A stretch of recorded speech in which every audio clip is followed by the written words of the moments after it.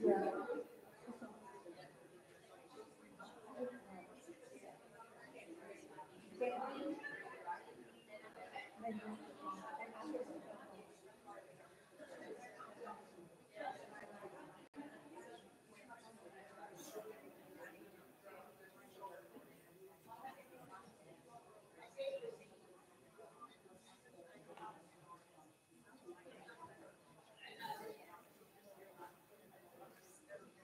Ladies, let's go ahead and get started. This is being recorded. So if you know anybody that is not here tonight, let them know they can go online and just listen to our Bible study. Okay? So that was a great meal. Thank you, ladies, for those who participated in that. I really appreciate it. And really all the ladies as well. Before we actually get started with tonight's lesson, I want to recap a little bit on the last lesson. The last time we studied how to be sure you're a Christian. Anybody tell me, how are you sure that you're a Christian?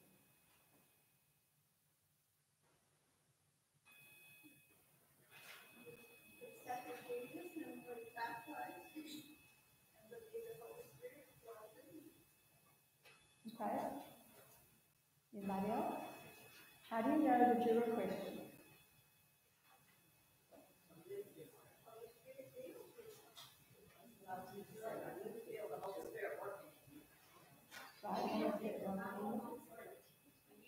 Right? Yes. I hear myself.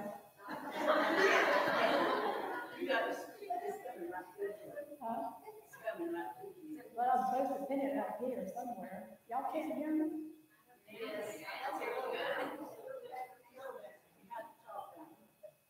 Okay. That sound better? All right. Anybody else want to say, how do you know you're a Christian? What did we learn last week?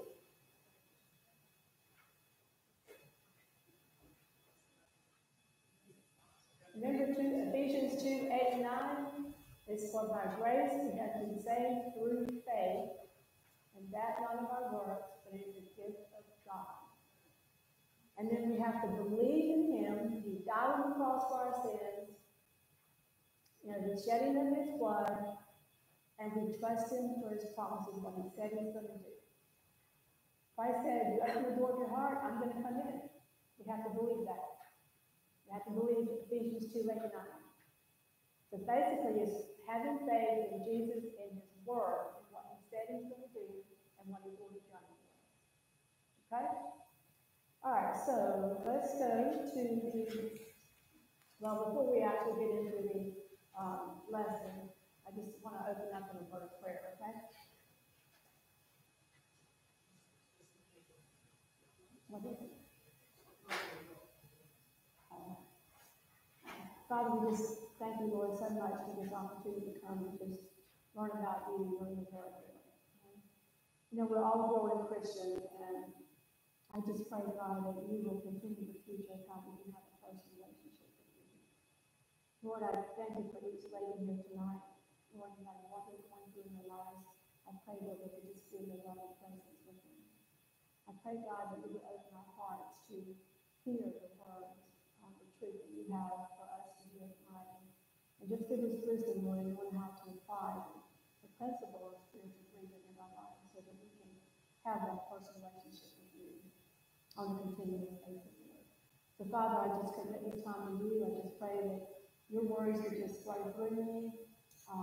Lord, just give me the words I need to say to impart to these ladies here tonight. Father, for may you increase and may we decrease, God. You are so worthy to receive all the honor, glory, and praise, everything that we do. In the precious name I pray. Amen. Okay, so this concept was how to experience God's love and forgiveness. And the first concept we really learned who Jesus was, and that the scripture in the Bible tells us He is God. And because He is God and all the miracles He performed, we need to be able to trust that. Jesus is trustworthy. He's worthy of our trust in Him. But He didn't live on earth just to prove that He is God. He came to give us eternal life, to offer us forgiveness, set us free from sin and guilt, and to give us a full and meaningful life here on earth. And it is because Jesus is God who can provide forgiveness from sin and enable us to live life abundantly.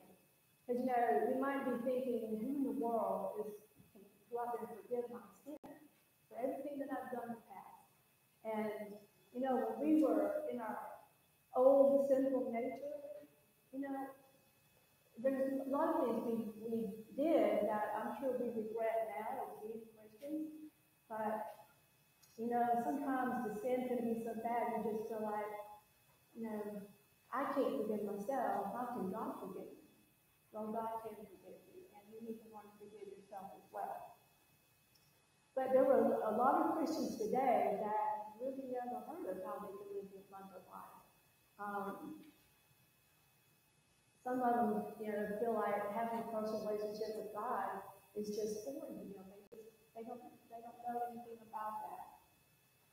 But the first century church Christians rocked their world. They were filled with the Spirit and compelled by the love of God. The early church took the good news of God's love and forgiveness to the entire world and made a huge impact. 12 men that God chose. They walked with Jesus, on a daily basis. They felt his love, his presence, his teachings. 12 men turned the world upside down. And I think today, I always ask myself, if 12 men back then could do the same, why can't we 12 men do the same today? It's never been done since then. And I don't have the right answer for that. But those Christians were ordinary people just like us, But one of the key is that they were filled and controlled by the Holy Spirit. And a lot of us don't understand that concept, but that's what we're getting into tonight. So you want to ask yourself how you can have an influence in the world that you live in and how you can start living an abundant life. But first, we're going to talk about the three types of people in the world. First person is a natural person. Now, I hope y'all can see my board over here. Does anybody want to give a shot kind of explain what's a natural person mean?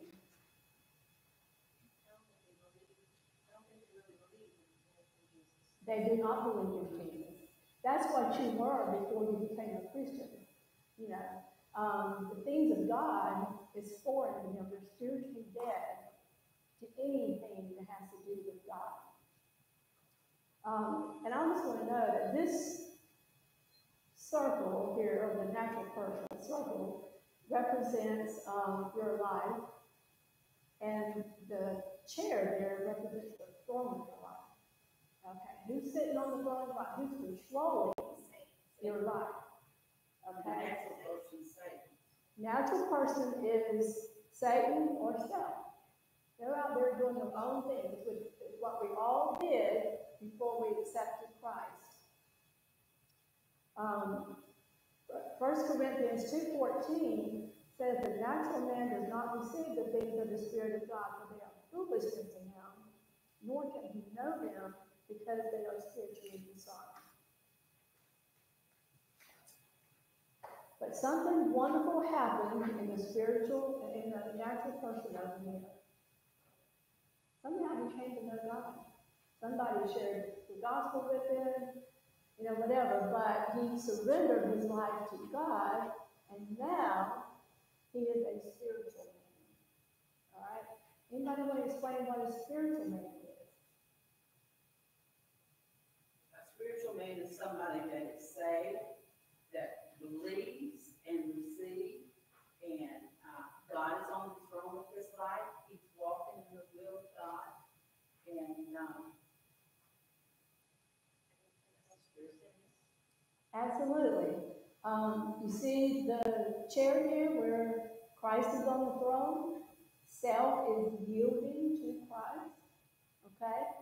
Now those little dots in there represent your interests, and not that your life is going to be anything like that, but it's going to be in more harmony. Okay?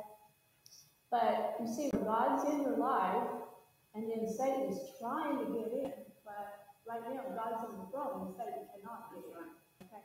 So whenever we invited Christ into our lives, we wanted him to come in and sit on the throne. In other words, we want him to be in control of our lives. Okay?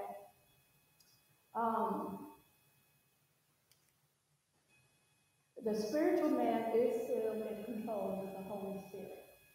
The act of staying filled with the Holy Spirit is the act of deliberately keeping Christ on the throne of your life. God does not demand control of our lives. We have to willfully give it to him. But when we decide that we're going to yield to the flesh and take him off the throne, he will step down. Okay? He will not do it happy, but he will do it again because we have chosen to be in control of our lives. Whenever we decide to take control, and this is over, I would say, state of mind, lifestyle training, and we deliberately refuse to confess sin in our lives to God, then we become what we call a worldly believer. Okay? Anybody want to share what you think a worldly believer is? I'll say from my experience, I feel like the old is gone, and I feel like a new person. Okay, that would be kind of like over here, the spiritual man. Whenever we invite Christ into our lives, our old sinful nature is really not gone from us. We always are going to have that sinful nature because we are not perfect. But we're yielding the throne of our lives to God. Okay? What? They're still living like they're lost. The worldly believer does live like they are lost. You know, if you look at it here, like the circle where self is on the throne now, Christ is still in the life because just because you have dethroned God from being in control of your life doesn't mean you've lost your salvation. You're still a Christian, but you become what we call a cardinal Christian because now you're still directing your self-interest here. And it doesn't take much to do that. I can get angry at Helen and stay that way, and I have become a worldly Christian, a worldly believer. If I don't go to Helen and apologize and take care of that because I put God off the throne, and I'm in control of him. Right. But I haven't put him out of my life. So, let me ask a question. So, you know, say people have backslid. That's what I say, backslid, but what if you are living the way you're supposed to? And you did get mad at me. That doesn't mean that you backslid. Oh, yes, it does. I'm not backslid like the original backslid. For that instance, that situation, you backslid. A lot of times I think of a backslid person as one that is totally backslid, not coming to church, not living right, A lifestyle, the basically. lifestyle. That would be more like a carnal Christian when it comes to a lifestyle. That's when you're continually not listening to God, you're not yielding to God, and you know there's sin in your life that God has revealed to you, but you refuse to confess that to Him. And I would have been refusing, that's what I was saying, to go to you or even to God because I felt like I was right. Right? And sometimes you can't tell the worldly Christian from the natural person over here because if you never knew they were saved, you would never know. I mean, the interest, everything they do is about the same. Basically. I would call it backsliding. Yeah. The worldly thing is sugarcoating. Yeah. Yeah. That scripture is sugarcoating. We're trying to say, the world. I've been away from God and I've knew that when I was away from the church, that I was still Christian, but I couldn't condone some of the things that I saw other people doing, that I didn't feel like I could go to, went out there problems either, so I took it for myself. Stay away. Let it be. When that Jesus and I had a real talk to understanding about all that. Right. Well, I think at some point in our life, we've all been the worldly Christian at some point. We've all been there. Okay? The Roman Christian is one who received Christ, who has also allowed his sinful nature to reclaim throne through sin. God still has possession of this comfort, and Christ is still in his life. The individual has fallen into sin in one or more areas of his life.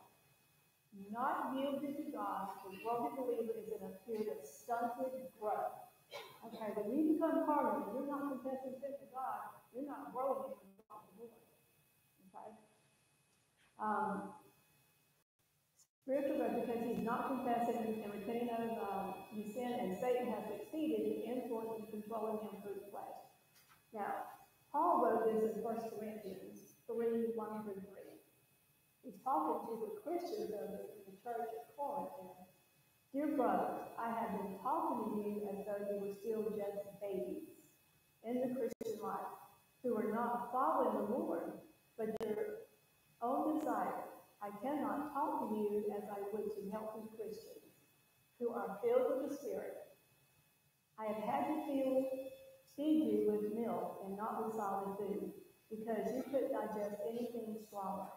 And even now, you still have to be fed on milk, but you are still only baby Christians controlled by your own desires, not God's. In fact, you're acting like people who don't belong to the Lord at all. So these are Christians that just were not growing in their walk with the Lord. They became carnal. And Paul is saying, you should be further in your walk with the Lord, because you know Christ so well here. Why aren't you doing it? Why aren't you growing? Why are you just still babies, in Christ? So the carnal Christian has on one hand his own self-interest and tries to have God's blessing on the other hand, but he fails all the time because, again, he's trying to live the Christian life through his own efforts, and it doesn't work that way. Is that considered the soulic realm versus the spiritual realm? Where there's that warfare going on all the time within us.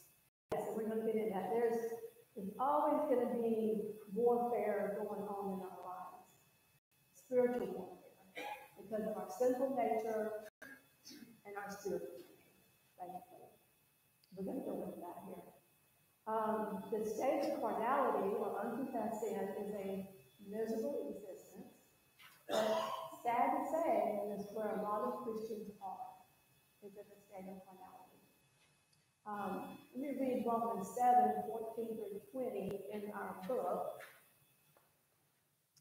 Paul wrote, the law is good, then, and the trouble is not there, but with me, because I am sold into slavery with sin as my owner. I don't understand myself at all, but I really want to do what is right, but I can't.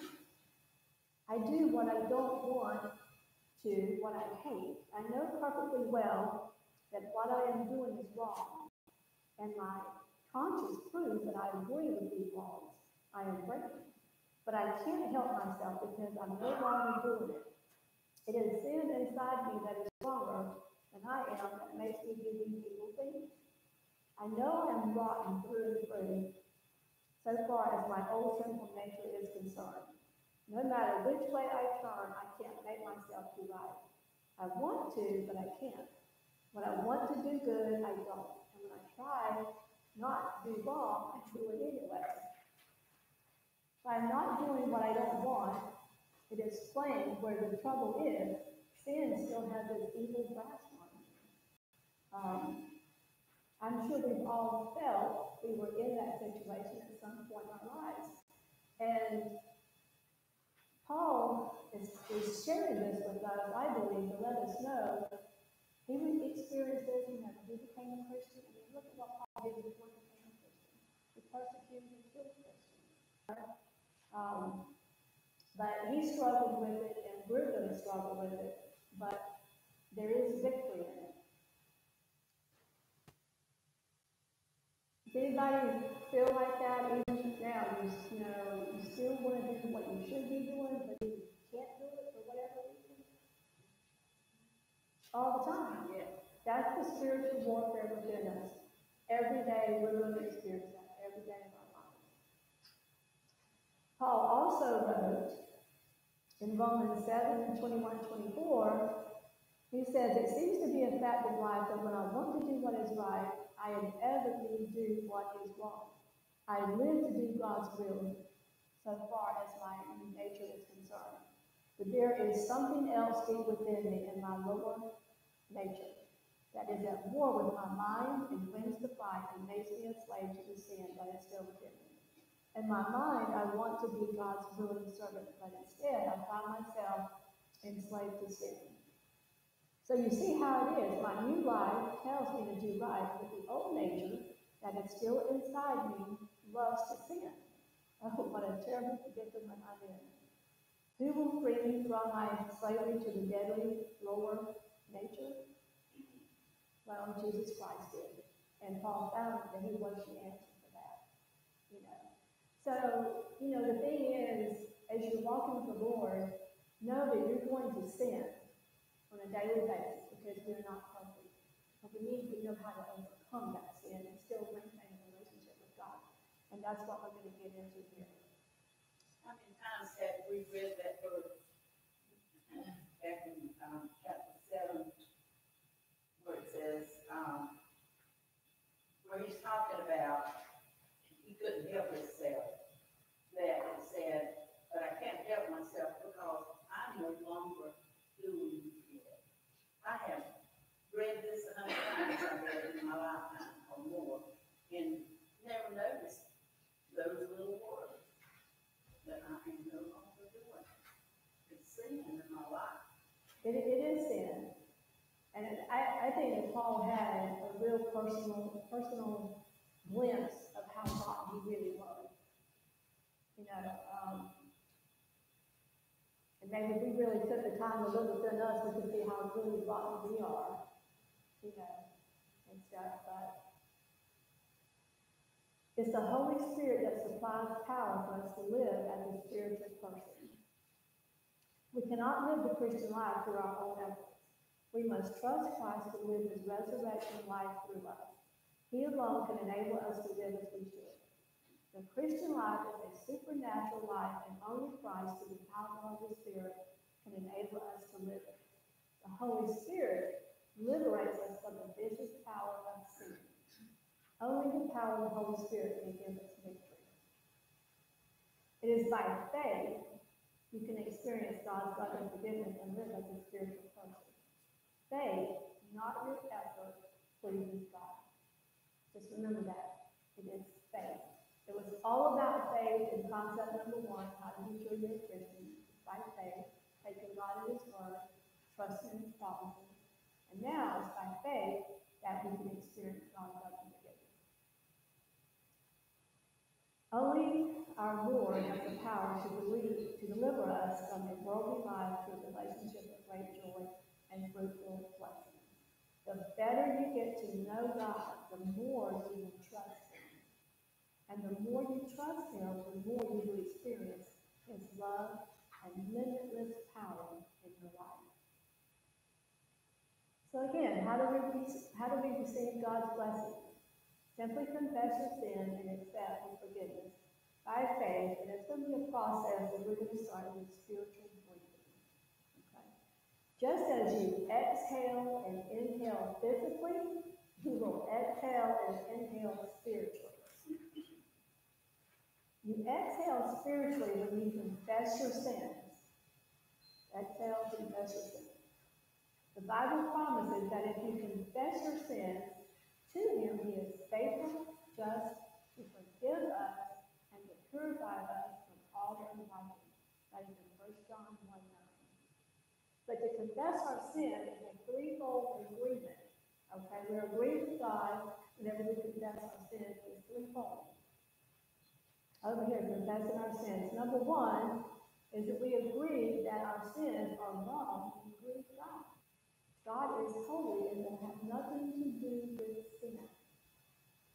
Even though he loves you so much, even if you have unconfessed sin in your life, God loves you tremendously, but we still need to take sin as seriously as he does, and he has nothing to do with sin. Without acknowledging our sin, we have no hope of salvation.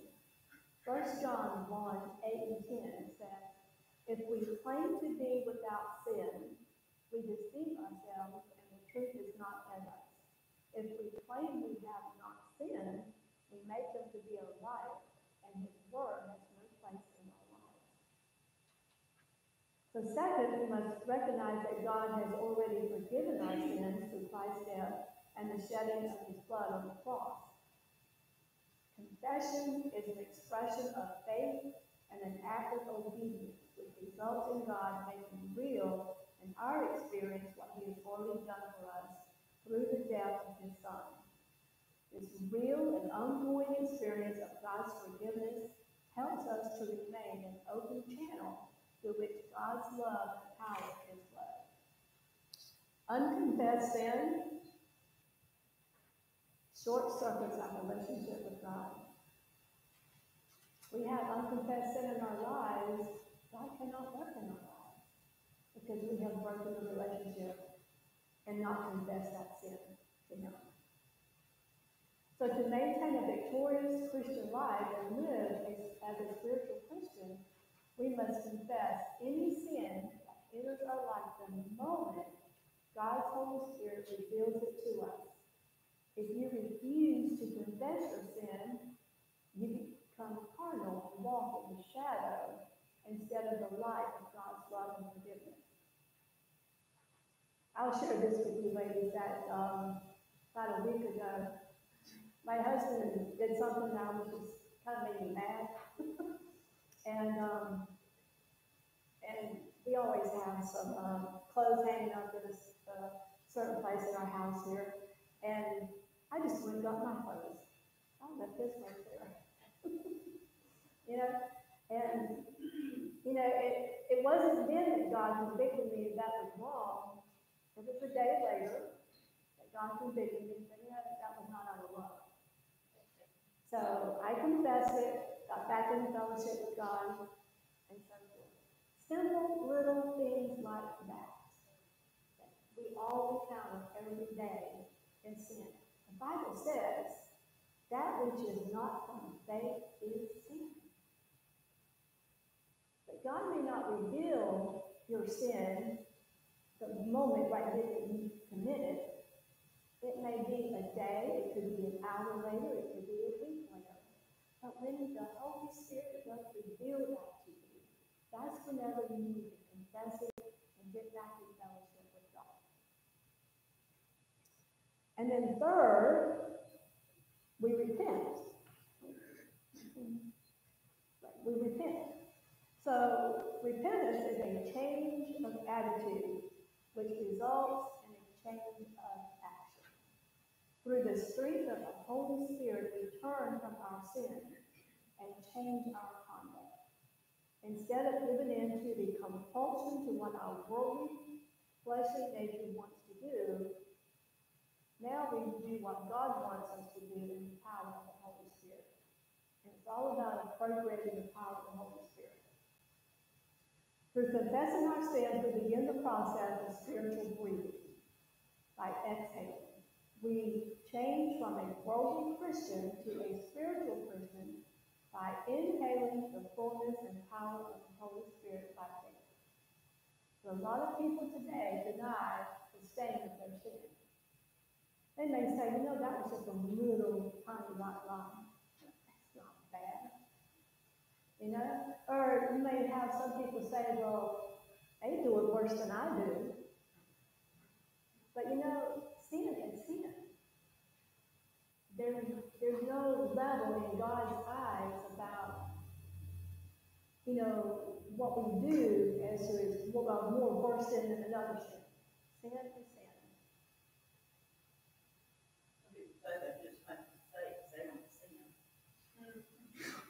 Well, that right there is, it is sin.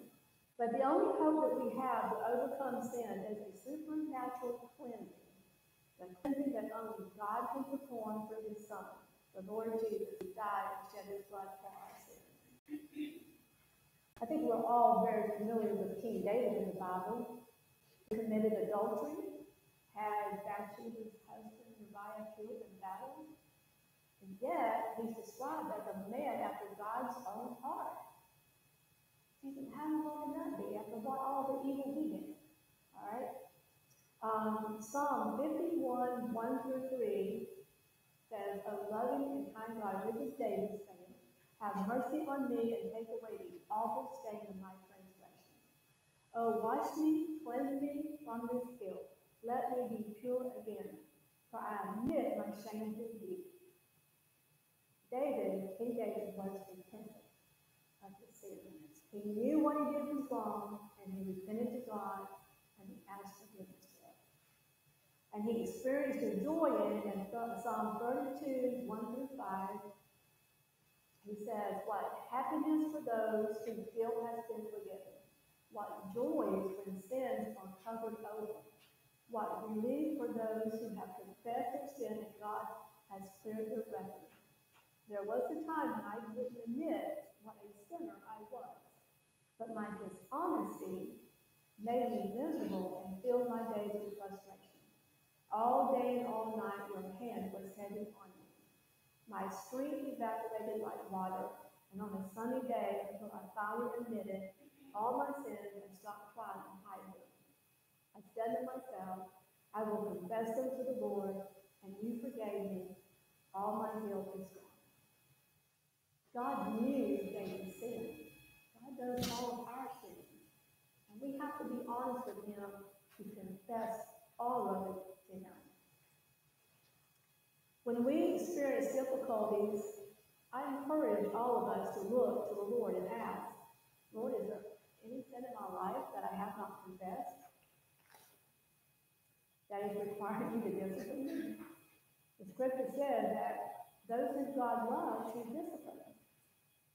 When we experience difficulties, it's important to look into the mirror of God's word and to confess any sin that we reveal. God's cleansing from our sins that hinder us opens the way to the abundant, fulfilling life which Jesus has called us to. So by faith, we can simply claim as true what Jesus Christ has said and done for us. By faith, we can view ourselves as God views us, as his child, loved, forgiven, and cleansed. By faith, we can confess our sins and repent. And by faith, we can accept God's forgiveness and cleansing. And we see that word again, all by faith.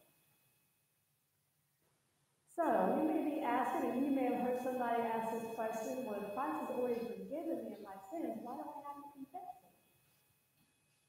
Why do you think we have to confess it? He's already forgiven me. He wants to hear from you. Yeah, he definitely wants to hear from us. You know? We have to acknowledge it. We have to acknowledge it. You know, I've always heard the phrase, you cannot change what you don't acknowledge.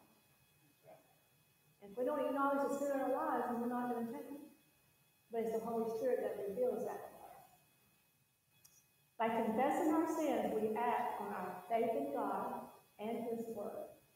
Confession does not give us more forgiveness. Christ has already forgiven us once and for all. But by admitting our sins, we establish in our experience what God has done for us through the death of his Son.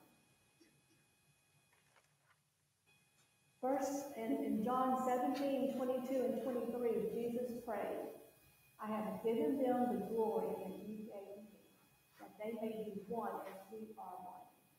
I in them, and you in me. May they be brought to complete unity to let the world know that you sent me and have loved them, even as you have loved me.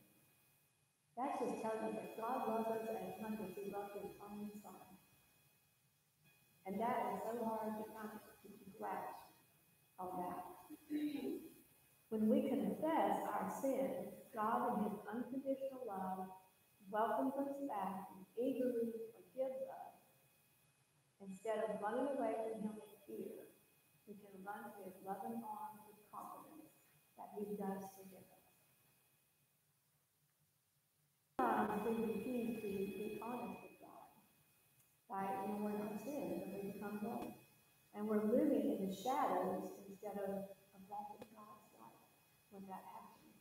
1 John 1:6-7 says, if we say we are his friends, but go on living in spiritual darkness and sin, we are lying.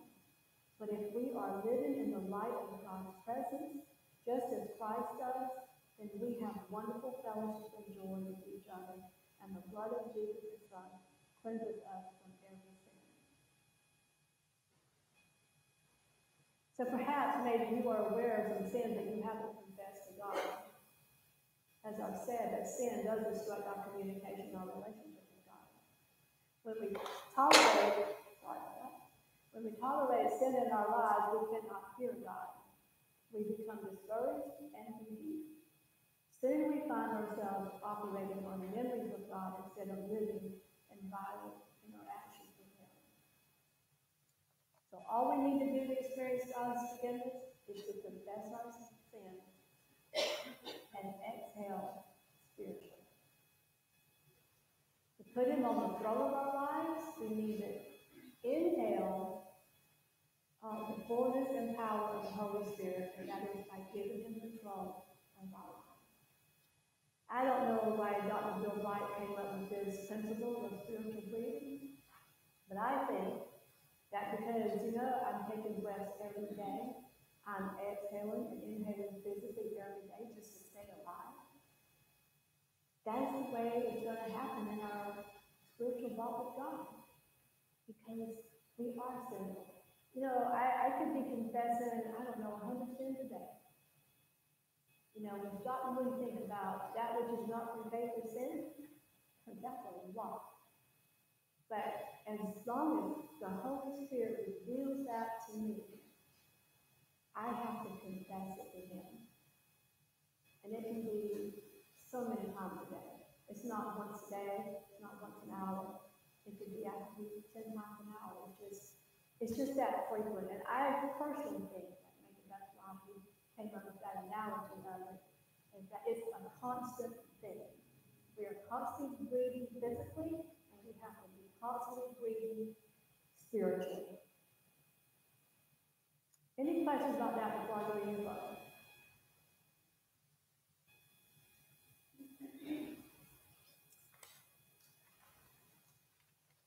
I love that example because if we don't breathe, we don't have life. We don't, absolutely. If we don't breathe spiritually, we don't have a relationship with God. That's right.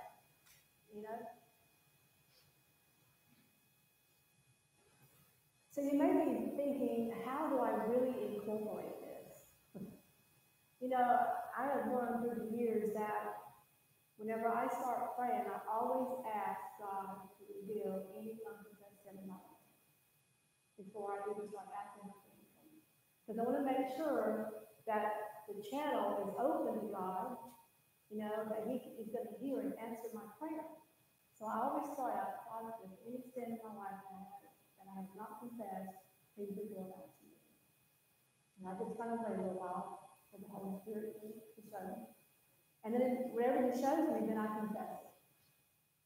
And then I start my prayer, and I always put Christ on the throne. And Lord, I know I took the throne back.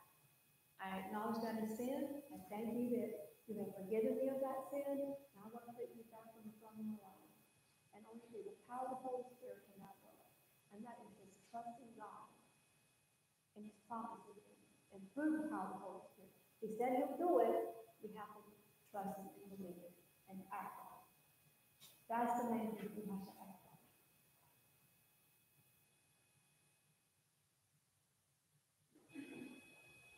Now I know some of you have questions. You have to have questions. And we're not done yet. Some of you have to have questions so far.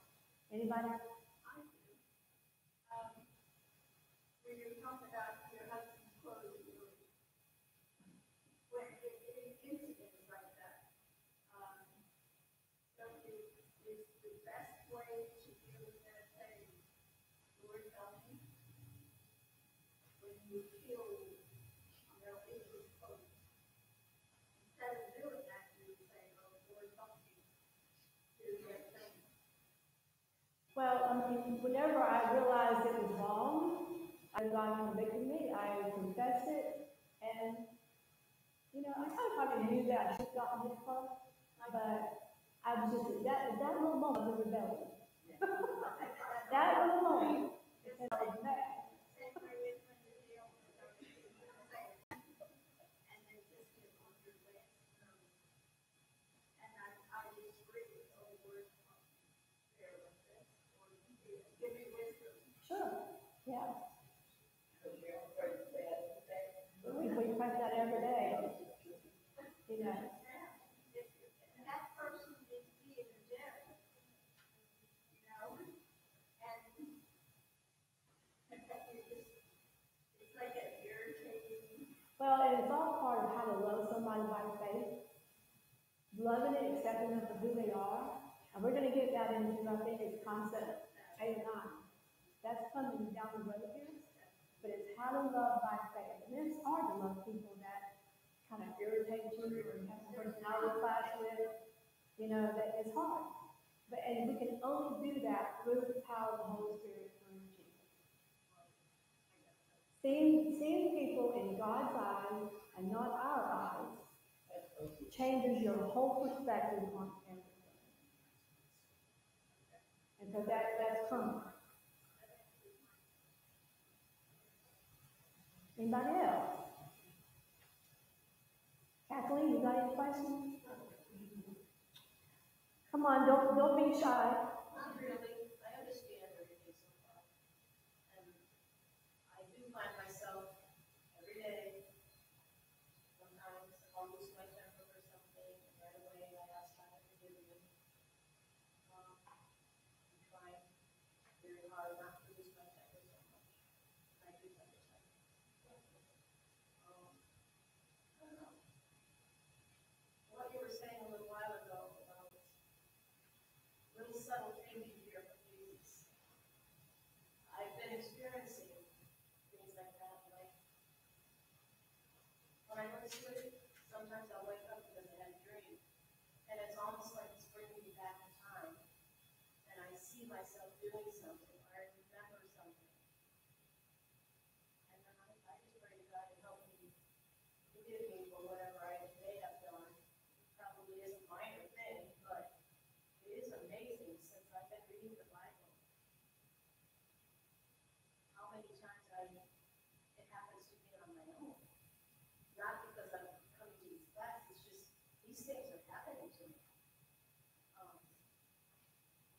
Watching television, I don't even want to see it anymore. I don't even want to watch anything on television anymore. I totally get turned off. I'll go in the other room.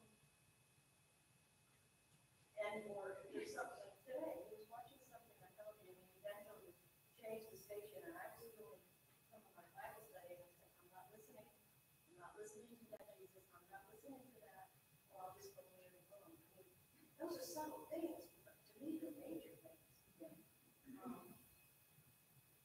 But repenting and saying there's, asking Jesus to forgive you, I'm doing it every day. And I'm thanking him every day too. If I'm driving here to the doctor's office, I'm praying to get myself there safely, and I thank him when we get there safely. I pray when I come home. I'm praying all day long. That's what we all should be doing. And I never ask for anything for myself. I never ask him, Jesus, can you do this for me? Do you think I never do, but I'm praying for everybody else as much as I can. I had a lady that asked me one time, she said, when every time we go out to eat together, and you pray, the first thing you ask is, Lord, please forgive me of all my sins and all my shortcomings. She said, how in the world would you have sinned from home to the restaurant? That's it. Have you not ever had a bad thought about somebody? From the home to the restaurant? And even in the fact that maybe we should have picked up a phone and called somebody, there's little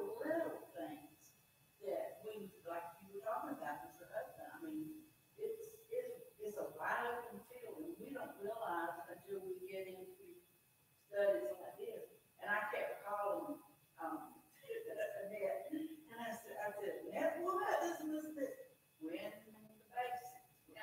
the basics.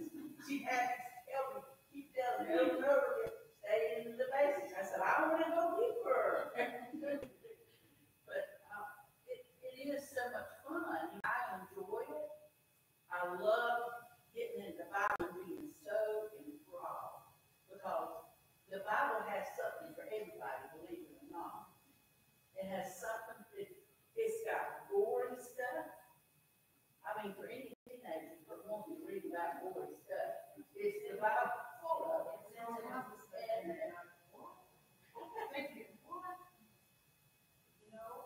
gonna laugh, you're all gonna laugh, but I had a revelation today. It has been so hard for me to understand that God is Jesus, Jesus is God, Jesus is the Son, Oh, Jesus well, has the Holy look. Spirit. I finally got it. I was putting question marks over here. I finally got it. He's all. Yes, He's yeah. all. And I never knew that. Because, you know, when they said he gave his only begotten Son, I said, wait a minute. How can he give him his Son if his Son is dead? I figured that out. God is what? You know, that word is on fire. I mean, we can't even imagine. God is infinite. Yes, we can't comprehend none of that. Because I had talked to Annette about that, and it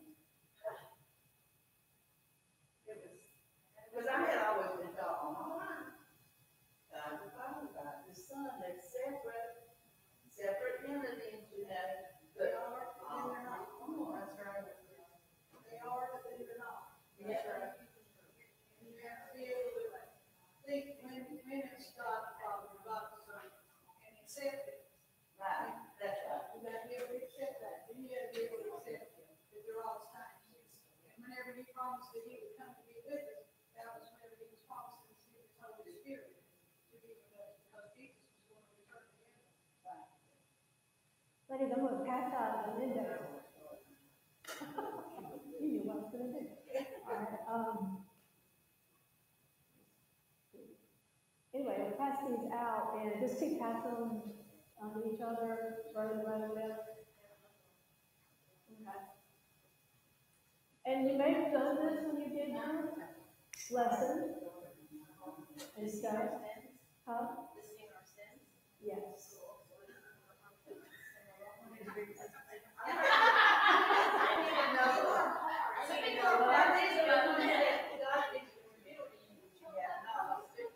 What's the card for? These cards are being passed out today. I want you to take just a few minutes. We're going to do that spiritual formula that it says in our lesson. You may have already done this, but from the time you did that back then, I don't know if you did it since then. I'm sure you've got some more sins in your life, you know, that God may reveal to you. So I want you to be totally honest with God. Ask the Holy Spirit to reveal unconfessed sin in your heart, and I want you to write them down. And just remember, if anything that may dull your relationship with God, just it could be even that dull, that sharper edge of your relationship with God. Write that down for you. Okay? Doesn't have to be anything major, but ask the Holy Spirit to reveal in your heart, in your life, any sin that you have not confessed to God. Yeah.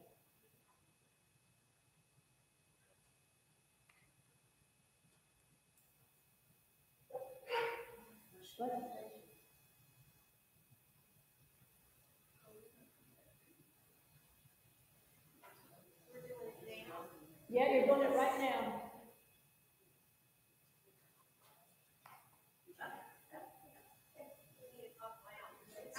Well, we'll only get a few of them then.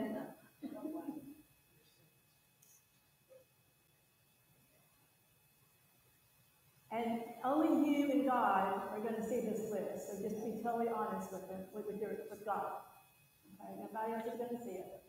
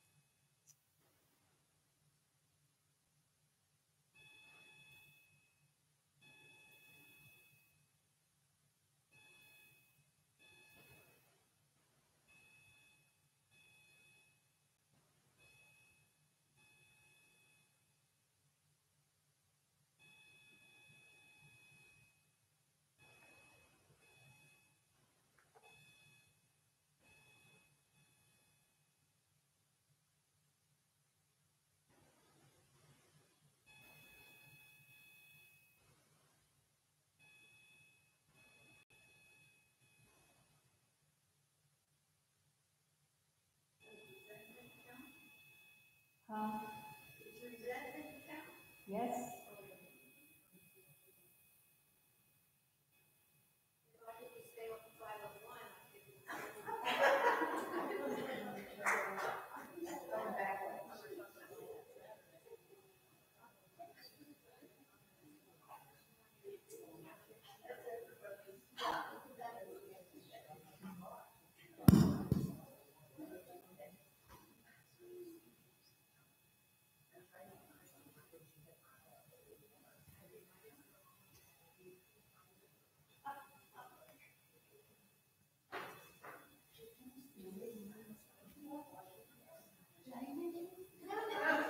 Okay, you kind of got your list ready?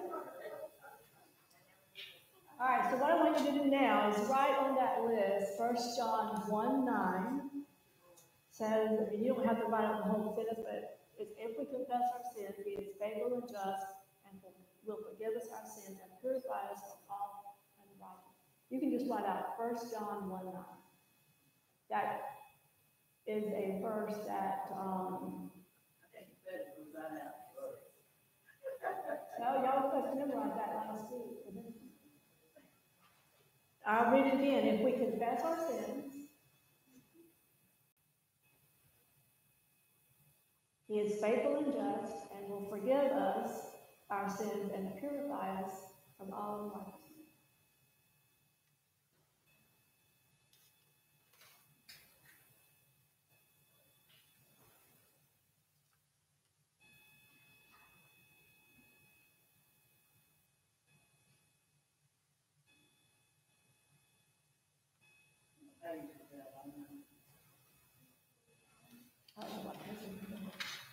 All right, so you get that done. What I want you to do is tear it up. You destroy the list. All right? What does that mean? God has forgiven us of our sins, and he remembers it no more. They're gone forever. Okay?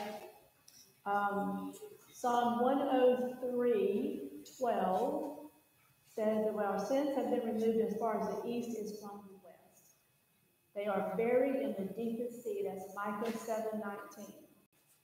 God has put them behind his back and remembers them against us no more.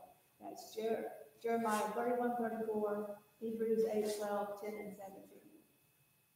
So if you continue to have feelings of guilt, it's not from God, it could be from Satan. Maybe you weren't completely honest with God when you did your list, all right? Or it could be that you just need to claim victory, that Satan may be putting this doubt in your mind that you've not forgiven of that sin yet, but you can claim victory and say, I know God's forgiven me, and I'm claiming the victory in it, okay? So that's just something you're going to have to answer in your own life. So again, the main thing that I want us to learn from this concept today is how do we appropriate spiritual breathing into our life every day. We're always going to be in battle within a spiritual warfare. We're always going to be committing sin. Just because we got saved, God didn't take away that old sinful nature. Okay, we still have that, each and every day of our lives. We have victory in Jesus through the power of the Holy Spirit. We don't have to live defeated lives anymore. Once we commit sin, we confess that to God, and we just keep putting him back on the throne of our lives. We are that spiritual Christian in here that we want to all be. But whenever we refuse to put him on the throne of our lives, over a period of time, deliberately not put him on the throne and confess it, we become a worldly believer. Okay? And we're living a defeated life. God has so much more for us to live. He won't let abundant life for us. And that's the way to do it, through spiritual breathing and be that spiritual man. Now, I know it's 8 o'clock, so I'm glad we got through the lesson, but if there's anybody that has any questions, if you want answered in the back of the book, I think we went over a lot of these. I'll be happy to stay here a little bit later and go over to because if everybody has to leave. All right? Does anybody have any questions about that you really want to go over? Angela?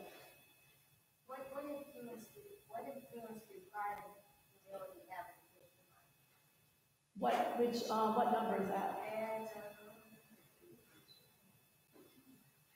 Oh, number 9, what influence do pride and humility have in the Christian life? Separated, and oh, yeah, they will bring us back. Right, pride keeps us separated from God because pride is sin. Humility brings us back to God. We have a humble heart.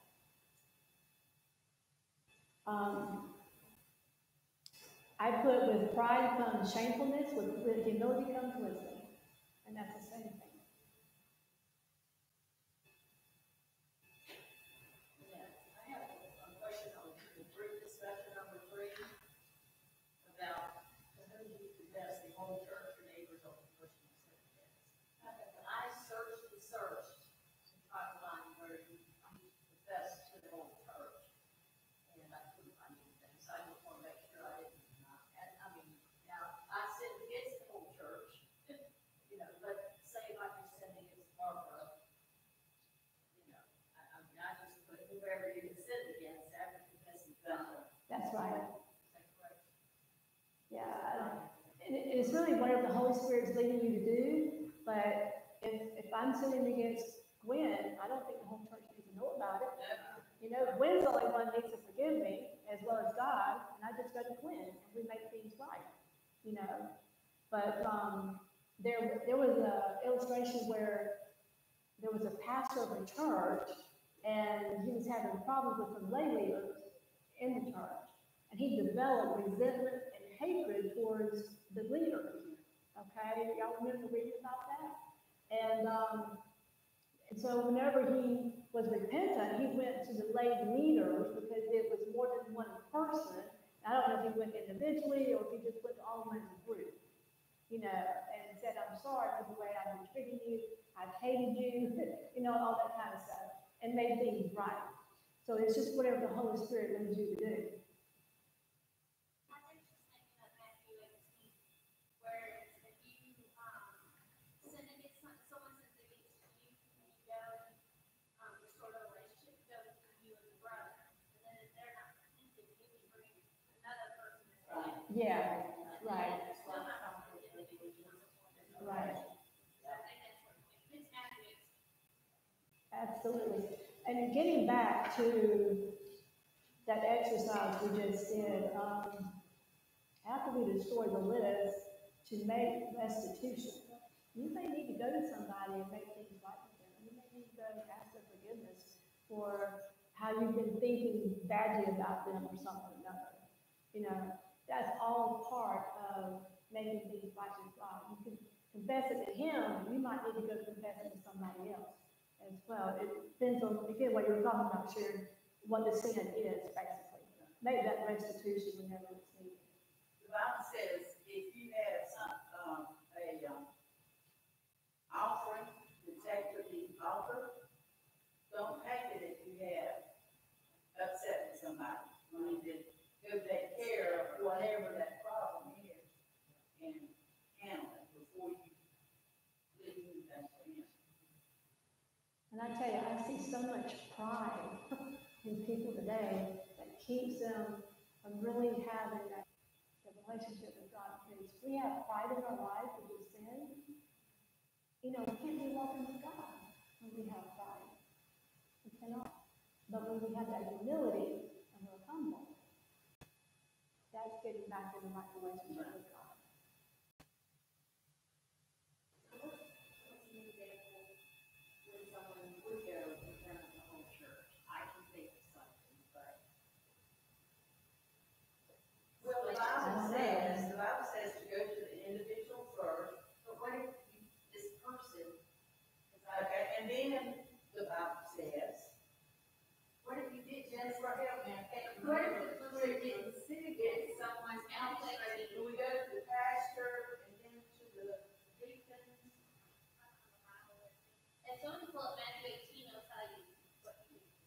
So it's go to that person first. But that wasn't my question. Say So someone. she's gonna answer your question, but what is it that I,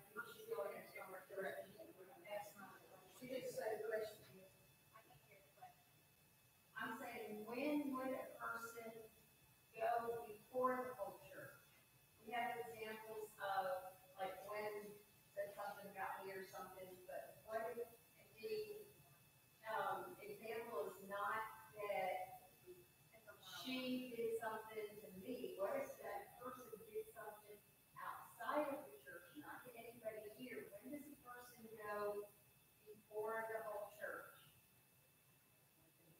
Maybe if it's something that affects the whole church, maybe if it's something that causes a division within the whole church. Well, the Bible tells us if we see our brother doing wrong, what are we supposed to do? Matthew 18, verse 50 says, moreover, if your brother sins against you, go and tell him his fault between you and him alone. If he hears you, you have gained your brother.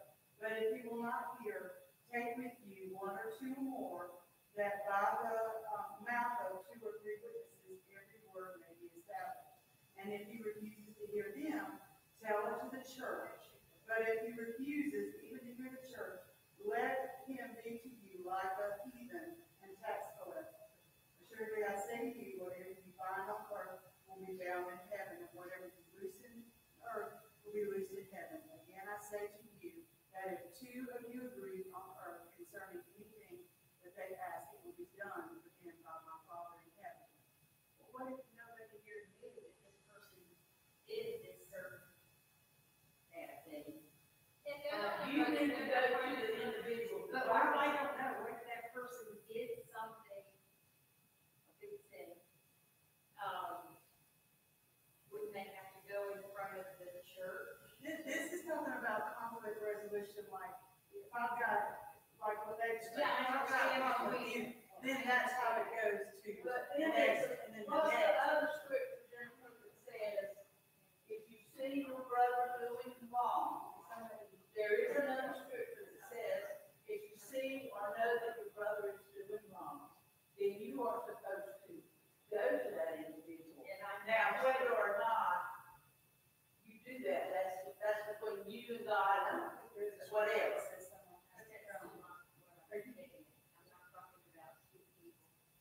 I know you're not, I understand, you're talking about one individual. Okay, what if none of us know, but a member was committed adultery? We wouldn't know, but if it affects the church, does that person have to go in front of the church? Is there ever a time that a person has to do that? I don't know, it's between the deacons and the pastor. So the person, they would have to go to the just because there was something many years ago. But I don't know the process is, and how it breaks that down. Exactly what the process is here. That was sure people do things. As it said, to whom do you confess? The whole church, so I'm asking, when does someone go before the whole church? I've never really seen anybody go before the whole church. We had somebody come before the church one time Many, many years ago. and ask for forgiveness of his sin. He asked the whole church. And so you wouldn't know, you wouldn't know what that sin was unless. Well, it's not for us. Correct. It's between him and God. So if that person feels the necessity, wherever they If did. the Holy Spirit has told him he needs to go, Yeah. apologize in front of the church, he's being obedient to what the Holy Spirit said. That's not, A lot of times it's and I've never seen it fully get to the whole church unless it's a deacon or a pastor that it's dealing with. But the majority of the time, it fits to, if it's like just a member of the church or congregation, a lot of times it goes to the deacons and the pastor, and they pray over it and work counseling wise with that. That way they can That's what have happened. restitution and restoration, You you know know, what I'm talking about. and whoever it is. Many years. That's what happened. They met, the pastor and him and the deacons. And then if they're all in agreement, then they go before the church. Well, I don't know about when all this was done. I do know that